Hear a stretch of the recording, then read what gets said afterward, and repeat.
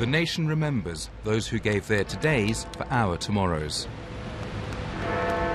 But how is that bond permanently maintained? It's a simple deal. For those who place their lives on the line in defence of their country, the country has a duty to respect and protect them, to honour their sacrifice, to make sure they and their families are valued and treated fairly. It's called the Military Covenant. The concept goes back to Elizabethan times, but had no basis in law until this government introduced the Armed Forces Covenant. That involves things like increasing council tax relief for those in active service, ensuring places at local schools for their kids, and doubling welfare grants for families.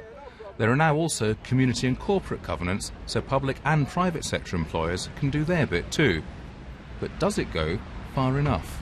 Very sadly, we still see quite common occurrences where people who serve in our armed forces are discriminated against in our society, and clearly that's appalling. We've got to look at how we can prevent that from happening. The Covenant has a role to do in terms of supporting our armed forces, but I think we're probably quite close to the point that we need to look at other legislative measures to actually criminalise those who discriminate against our armed forces purely because they serve our country.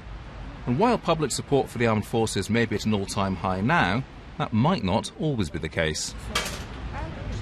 My concern is that is a question really. Will that support decline as we see the withdrawal from Afghanistan and the media spotlight fading, when actually the needs of that group of people and the support they're going to be calling on from the nation and from organisations like the Royal British Legion are actually on the increase and will continue to increase for some time to come. But for all the good intentions and warm words from politicians and public alike, is the Covenant actually something tangible to those at the sharp end?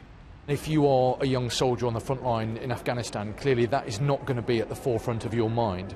But it does matter to our armed forces. It matters to them that they're being properly looked after. It matters to them that the Covenant is in good shape. So yes, it is important to them, and they will look carefully at the way in which politicians seek to defend their interests. So the Covenant, yes, it is of real value to those who serve in our armed forces.